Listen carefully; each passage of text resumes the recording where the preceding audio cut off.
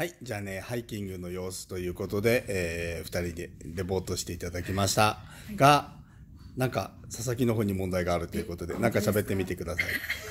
何かを喋るとこの声なんですね。なんかちょっとお泊まり保育の気合なのか、前日からちょっと保護者の方にもご心配、あと子供たちからもお大事にねっていう声をもらいながら来たんですけど、やっぱりまだちょっとまだちょっとっていうか悪化してない？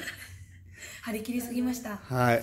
遊んじゃったんですね、子供たちと一緒に。そうだね。それはしょうがないね。ということで、大関先生メインでいきたいと思いますので、はい。どうでしたハイキング？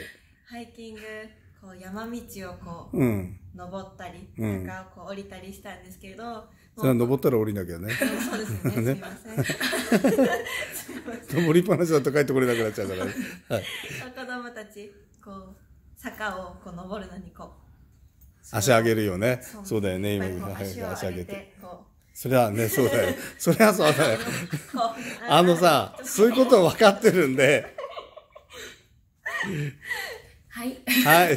佐々木お願いします。竹組はすごい元気だったんです。竹さん元気だったね。もう来る時からもうなんかお歌、なんか小人の歌を歌いながら、すごい、おーって言いながらすごい元気に言って、もう最後はパプリカを歌って最初から最後までお歌を歌ってね、どっかでバテるかなと思ったんですけど、バテなかったっすね。公演を見たらもっとテンションが上がってすごかったです。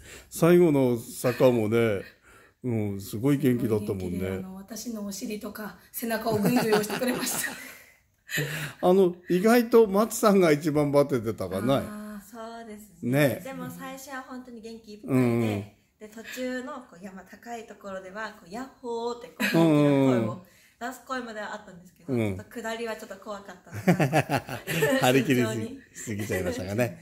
はい、じゃあね、1日目のハイライト、どうにかね、天気持ちましたね。そうですね。はい。よかったです。夜も持つといいんですけどね。はい、まだまだ2人も頑張ってください。頑張ります。はい、ありがとうございました。ありがとうございました。